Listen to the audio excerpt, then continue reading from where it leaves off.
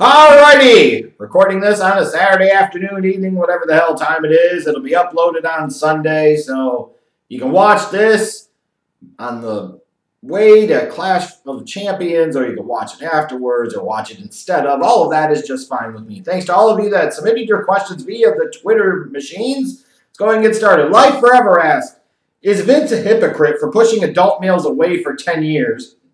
And now all of a sudden he wants them back because he has competition.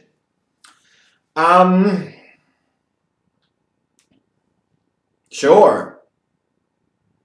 Like, he conscientiously made a pitch to go towards not just families, but kids specifically. And he did push away large swaths of 18 to 49-year-old males, which have always been the pillar of professional wrestling, at least in my lifetime fan base, and always will be. So it is kind of, I don't know if it's just because of he has competition now. You have the SmackDown show moving to Fox next month. You have USA, you got 3 hours of Raw. They're looking at the declining ratings and saying, WTF, we paid you all this money, Vince, what the hell's going on here? So I don't think it's just a competition thing, but I could agree it's hypocritical. Cyanide Raid asks, what is it with all Joey Ryans of the world and their aversion to any and all types of criticism? You know, that's not necessarily a new thing. I will say that. Like, the aversion to criticism is not something that just started in the past 5, 10, 15, 20 years. It's just maybe the difference is people are more enabled to speak up and speak out and talk back against it. Like, in previous generations, maybe there was a more of a thing of, they're your parents, so they always fucking know better than you. No, the fuck they don't. But you got to respect your elders. They have more experience, so they automatically know better than you. Again, no, the fuck they don't. But people maybe just shut up. It didn't mean they were any more open to the feedback.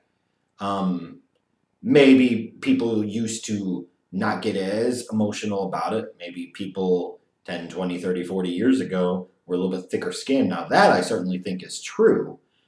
But that doesn't necessarily mean that they were all that open and accepting of criticism or constructive feedback, whatever the hell you want to call it. Kieran Stanfield, who or what main events WrestleMania 36?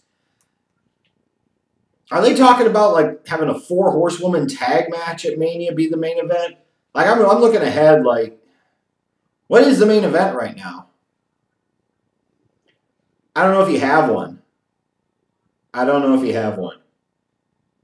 Maybe there's been talk and I've missed it over the months, but yeah, I don't know. Horror Movie Review 73. If WWE had the Women's Revolution back in the Attitude Era, who do you think they would have pushed the most in terms of main event spots? The blondes with the tits specifically. Sable, Trish Stratus, you know, when you talk about that entirety of that time frame. Keibler, Wilson. Like, those are the types that would have pushed. They would have pushed Chyna because that period of time, you know, Triple H was putting his godly presence up her butthole. So those would be some of the ones you could think of. If Molly Holly put on the blonde wig, then she certainly would have gotten a push as well. Chrysler San Martin. If God, is God, why can he not get a son? Ow. Now he tweets this. Says, hashtag non-believer. Blasphemer! How dare you? Why can he not get a son? Because he chooses not to get a son. Not only A, because it is a critical tenet of Breakfast Club founder membership. B, is if he just went out there and produced nothing but sons, then all of us mere mortals that can only make daughters, you know, would feel like we never have a chance. It's how he makes us feel good about ourselves. As he lowers himself to our level, he makes the appearance, the illusion of humbling himself before his mere worshippers. I want you to sit there and say 10 Hail Hunters and 30 Uggs for your penance. It's horrible! You don't question God. And not the fucking guy upstairs You just think he's there. You don't really see it. Triple H makes miracles happen, and you can actually see that. Tony Selby, why are all your wrestling posters framed except the Jake the Snake one? It's messing with my OCD in every video. I forgot that one doesn't have a frame on it. Thanks for reminding me. I had what I thought was a frame for it, but it was too small. So I got to go get a different one. Other things keep coming up, and therefore, as a result, I just haven't went and gotten a different one yet. Eventually, I'll get one. In the meantime, if you got to block one side of your eye so you don't fucking see it, fine. If you sit there and only listen to me and don't watch, that's fine too. Or you can teach yourself to get over your fucking OCD and deal with it for a little while, Tony Selby. One R. Kali. What will be your choice for the commentary teams of both Raw and SmackDown? One choice, one request. Renee Young on neither one of those teams. That will be progress. Progress! Progress.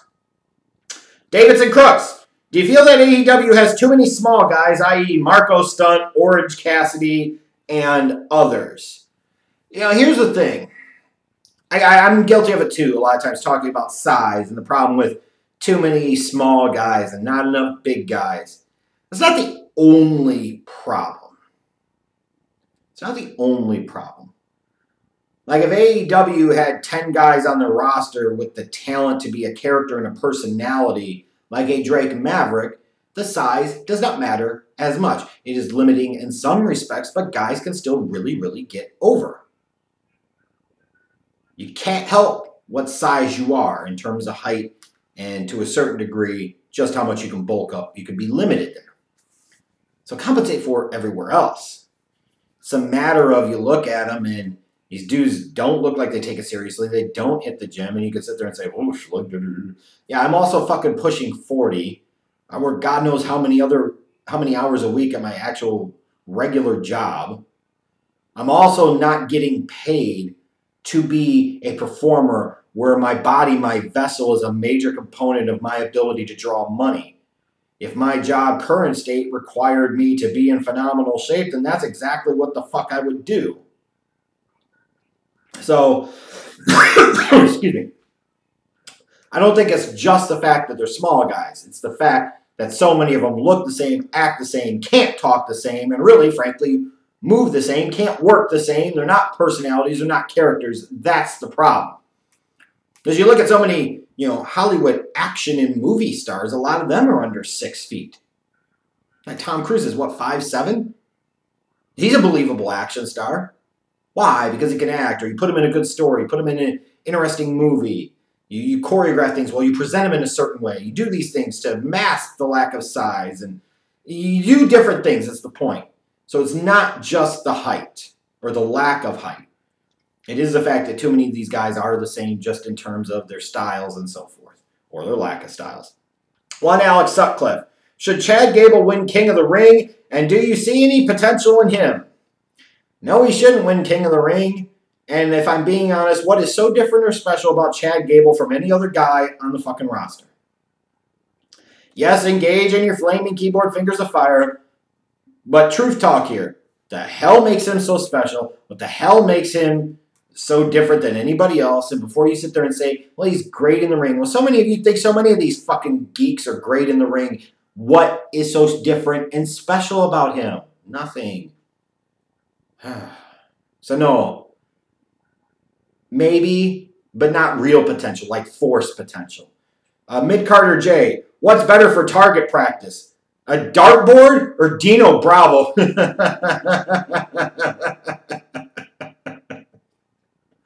I guess back in the wrestling days, you could have said the holes on Missy Hyatt's body because they were big enough and wide enough where you had a nice radius of target to shoot in.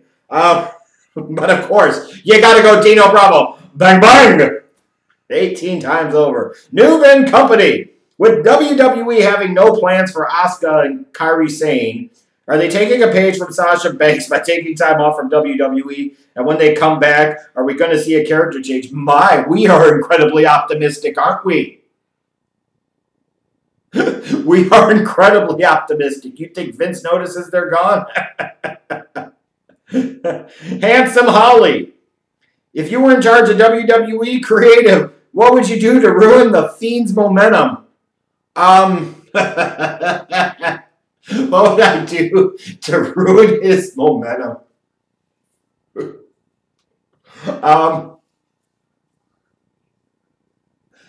I'd stop doing the vignettes with no explanation. And have him lose to Seth Rollins and Hell in a Cell. Pretty much fucking take care of it. Or you just wait out the string and give it enough time and let WWE do their usual work. Do I really need to quantify? Alex asks, what's your personal take on the original form of NXT? The one from 2010 where they did a bunch of silly stuff that, in my opinion, had great enjoyment out of it. It was okay. The first season or two was okay, and then after that, it went off the rails. James Faluca. Who is the one person that The Undertaker never faced that you wish he would have, and why? I'll use the WrestleMania context, and I will say Sting. Easy way out, I know, but incredibly logical too. Master Saruwatari. First time ever asking you a wrestling question, is it? Maybe it is. But do you think Sonny Kiss and Nyla Rose are only in AEW for SJW clout, or there because they have talent? Now, mind you, my exposure to both Nyla Rose and Sonny Kiss is very limited. So I can't really speak that much on the overall talent scope. Is there an element of they are specifically targeting diversity? Yes. Are they perhaps in that spot due to a small component of being gay or being transgendered? Perhaps. How many people in wrestling history have gotten big pushes just because they were white or just because they were somebody's son or somebody's nephew or somebody's relative or boning somebody's daughter or married into the family or so on and so forth? You know, so I don't think they're there just for SJW clout. I think they probably see some potential in them. I think they both need work, but I wouldn't say they are talentless. But I get where you're going a little bit. I know you don't necessarily agree with the SJW clout, but I think there is a small component of that for sure. I mean, because even when you look at AEW, you know, you could say that it's still a white boy dominated organization. Is what it is. Rick asked, which wrestler would you want to see run for president? Which wrestler would I want to see run for president?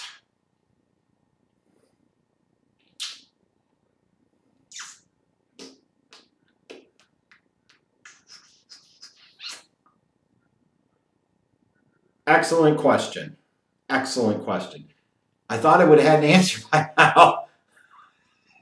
When I look at wrestling now, would I want any of these fuckers running the country? Hell, who the hell cares? What difference would it make? If we go wrestlers in history, I'll say fucking Dennis Rodman. He should already be our ambassador to North Korea. Could he really do a worse job? I mean, seriously. Saying. Larkin, what would people's reaction be if John Cena from 2008 to 2011 was in WWE today?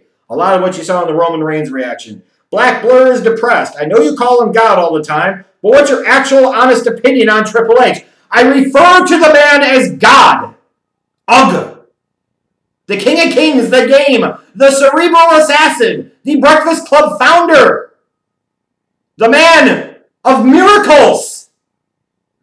It does not matter what I think. It does not matter what you think.